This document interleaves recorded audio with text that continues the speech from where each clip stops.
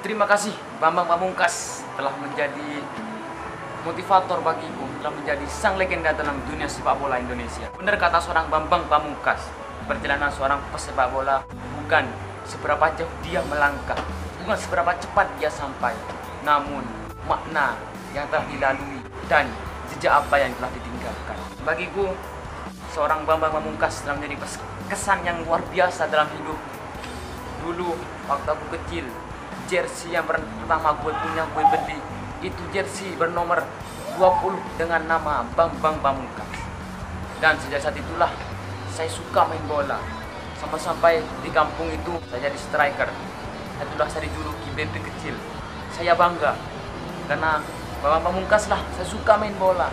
Saya cinta dengan bola. Terima kasih sang legenda. Dan sekarang sang legenda mengakhiri karirnya di dunia sepak bola setelah 20 tahun di lapangan hijau. Warga Indonesia takkan pernah melupakan dari seorang Bambang Pamungkas ini, terutama bagi saya. Hanya Bambang Pamungkas lah yang tak pernah jadi mantan. Terima kasih telah memotivasi anak-anak Indonesia. Terima kasih sang legenda. Berikut video salam perpisahan dari sang legenda Bambang Pamungkas. Jangan lupa untuk subscribe. Wabarakatuh. Selamat malam, salam sejahtera, shalom, salam kebajikan, dan salam sejahtera kita semua. Orang bijak berkata, laki-laki sejati tidak menangis.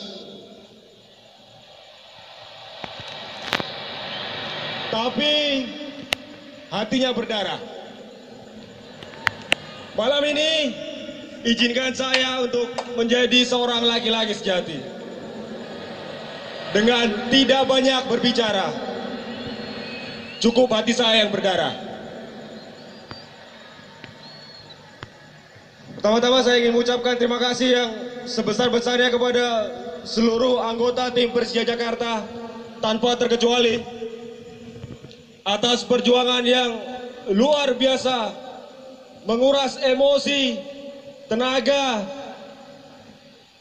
dan juga kesabaran musim ini. Kemudian, terima kasih yang sebesar-besarnya untuk direksi Persija Jakarta tanpa terkecuali atas kerjasama yang luar biasa selama saya berada di sini. Terima kasih kepada Pemda DKI, dalam ini Pak Gubernur, dan gubernur-gubernur sebelumnya selama saya berada di sini, karena telah mendukung Persija Jakarta dengan all out. Dan tentu tidak lupa kepada kalian semua, pendukung Persija Jakarta yang malam ini hadir di stadion ini maupun dimanapun kalian berada. Saya pernah merasakan menjadi pemain terbaik di sini.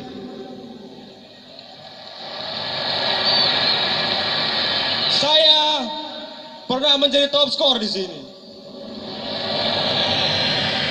Saya juga pernah juara di sini. Namun demikian, saya juga pernah patah kaki di sini. Saya pernah depresi di sini.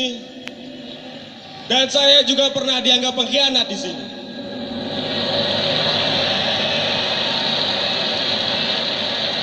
Namun, dalam segala kondisi yang saya alami, kalian semua tetap berada di belakang saya.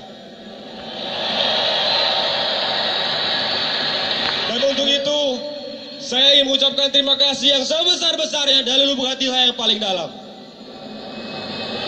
Akhir sekali, perjalanan seorang pesepak bola bukan tentang seberapa jauh dia melangkah atau seberapa cepat dia sampai, namun tentang makna dari perjalanan yang pernah ia lalui dan jejak apa yang ditinggalkan.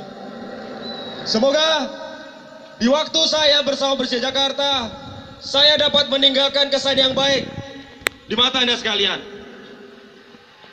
Sekali lagi, terima kasih. Selamat malam. Wassalamualaikum warahmatullahi wabarakatuh.